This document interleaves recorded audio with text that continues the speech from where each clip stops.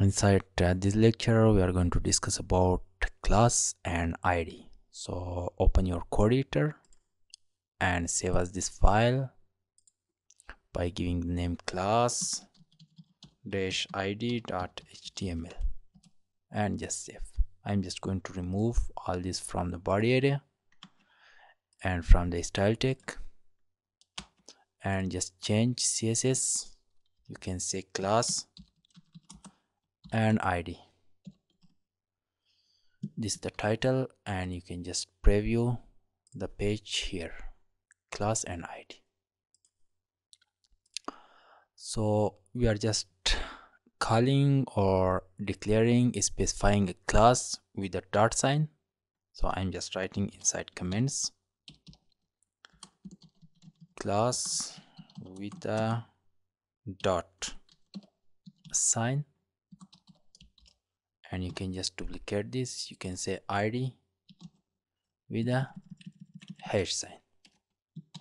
This is the difference between class and id. Let me just create heading 2. So I'm just writing here, this is the first example. You can just duplicate this just like this.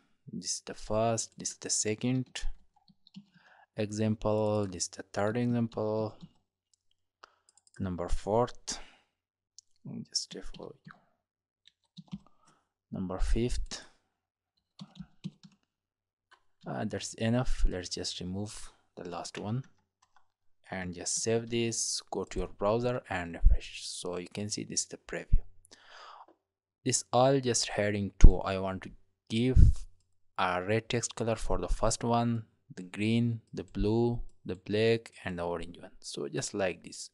So the only, if you are just going to select the heading 2 here, and you can say the text color maybe something like red, it will be applied on the all of them, you can see. So this is not the solution. The solution is you need to just create a class here, equal sign, double quotation, or you can use here single quotation. You can just give a name here. For example, heading 1, you can say just something like this. You can just give double edge 1, or you can just copy this class, Control C, you can paste here, here, inside just heading 2, everywhere. This just double edge 2, this double edge 3, this double edge 4, and this double edge 5. Now we have just a solution for this. As I told, we are calling a class with dot double edge 1. This is just for color red. You can just save this and refresh. So the first one is red, and just duplicate this by pressing Ctrl plus D or Command plus D. You can just duplicate. The text color should be green one. You can just duplicate for double edge 3. The text color can be something like maybe blue color. And once again you can duplicate double edge 4. You can say the text color can be just black color. It's okay. Once again you can duplicate the last one, double edge 5, dot double edge 5. We are calling a class with dot and the name of that class. You can say just pink color. Save and refresh. Now you can see we have just 5 different color for the same heading. That's called heading 2. The only solution is class and id. Now if I am just using id here, save. So we are calling just id with the hash sign. This is the difference between class and id. You can see there is no difference. I have just refreshed the web page. So we can call just id with the hash sign, and we can just call a class with the dot sign. So we can use class and id when we want to give different style for the same element, as we used here. For example, 5 times heading 2 here we have used here. So we have just given a class with different class names, then you have just selected these class names with dot, and for class with hash for id. We have just given here a different text color. For example, you can say the background for this should be yellow, for the first one, yellow double L. Save and refresh. Now you can see for the second one, you can see the background color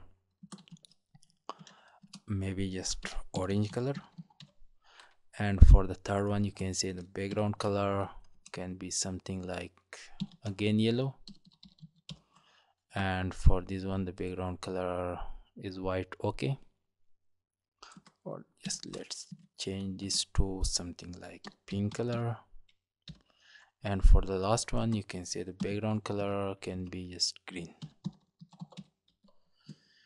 You can save and refresh. Now you can see we have different text color, different background color, just by using class and id just for the same element that's heading to. Like this, for just better practicing, you can just insert 5 time or 6 time article tag or p tag.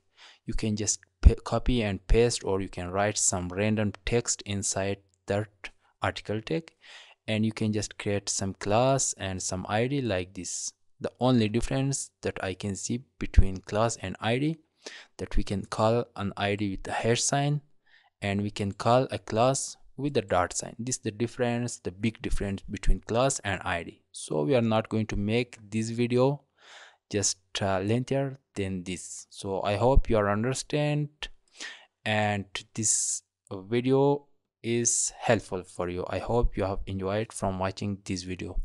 So once again, I'm just going to make you I'm just going to tell you that please practice, watch the video and try to understand the concept and do practice. Have a nice time and see you.